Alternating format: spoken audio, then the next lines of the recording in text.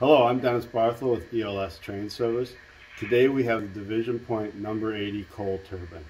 The coal turbine was an experimental engine that Union Pacific did in 1962, and what they did is they took a PA and modified it into a control cab, left the prime mover in it so it still had 2,000 horsepower, and then they took a Great Northern Electric and they put a turbine from one of their gas electrics in there.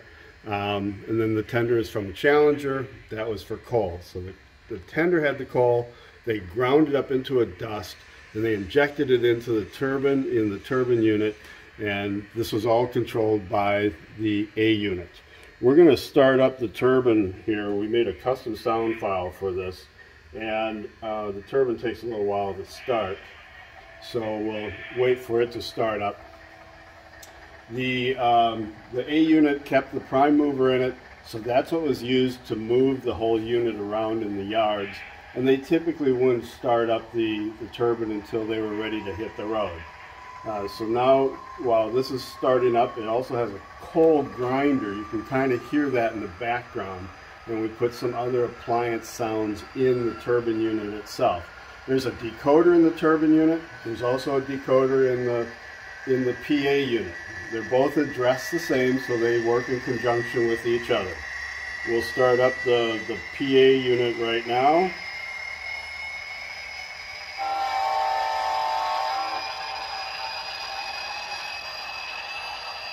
And of course, once everything is up and running, it gets a little bit loud. So I did incorporate into this a volume control. So by pressing a key, we can change the volume settings for when you're at the club or when you're at home and annoying the wife. So that will turn it up.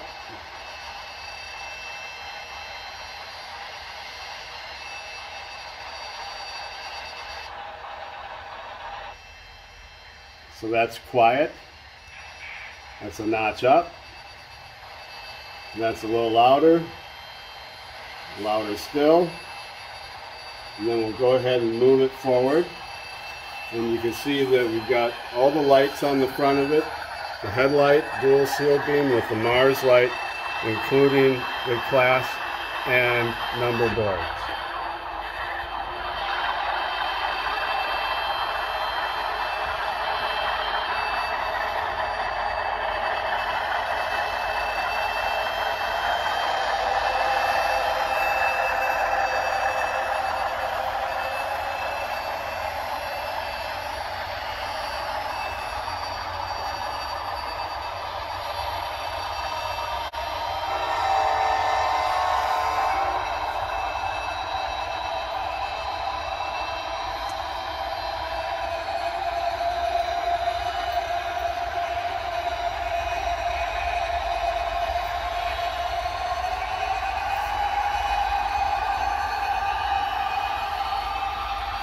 So there's the Division Point number 80 coal turbine.